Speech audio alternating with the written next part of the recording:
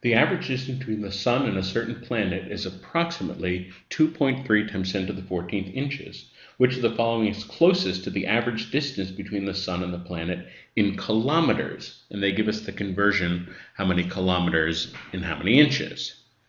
Well, if we wanted to change inches to feet, of course 1 inch is 12 feet, we would divide the number of inches by 12.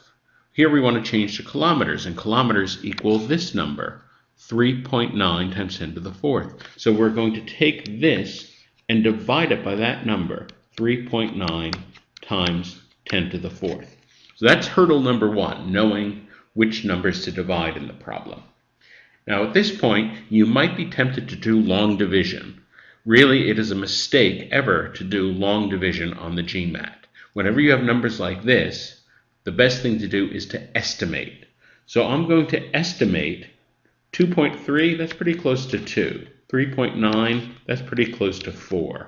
So I'm going to do 2 times 10 to the 14th over 4 times 10 to the 4th. Well, 2 over 4, that's 0.5. 10 to the 14th divided by 10 to the 4th. You may remember the laws of exponents. That is 10 to the 14th minus 4.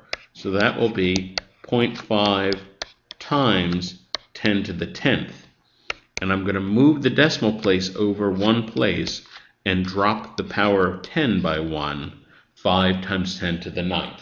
And this is very close to answer choice B. Incidentally, if you're curious, the planet that they have here, this distance is slightly further than the dwarf planet Ceres and not quite as far as Jupiter, but it's closer to Jupiter, so that might be the hypothetical planet they have in mind.